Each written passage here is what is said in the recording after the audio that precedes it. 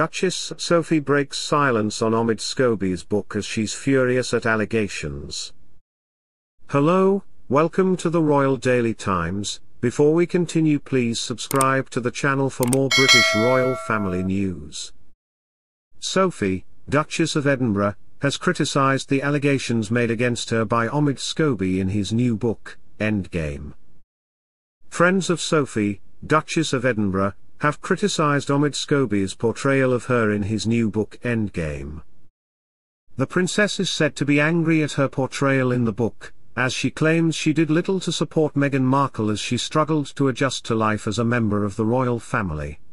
The author also accuses Sophie of being a casual bigot and claims she ignored Meghan outside Westminster Abbey at the state funeral of the late Queen Elizabeth II, as did Princess Kate and Queen Camilla. Sophie's friends said it was blatantly untrue that she had done little to help Meghan settle in, and noted that she had gone out of her way to make friends with the Duchess of Sussex in the months since her wedding to Prince Harry, noting that she had invited her to tea at her home in Surrey. Bagshot Park. A senior royal source told The Sun, the two of them were just talking for hours. Meghan had lots of questions, and Sophie, who knows what it's like to navigate your way through the early days of transitioning from commoner to royal, freely offered her advice. Sophie found Meghan likable and engaging and told her she could call her any time when she needed advice on dealing with some of the more difficult members of the royal family. I was quite surprised when that was the last I heard from Meghan.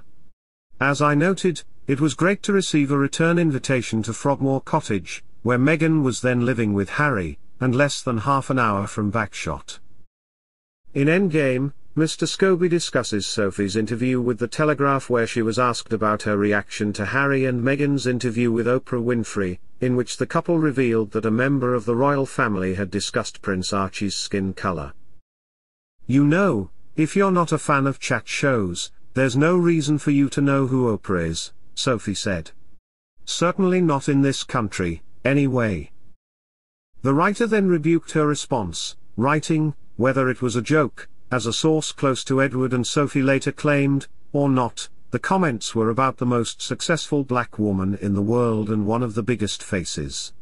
In entertainment it makes them seem stuffy or crippled at best, and casually bigoted at worst. Thanks for watching till the end. Please don't forget to subscribe to the channel for more updates.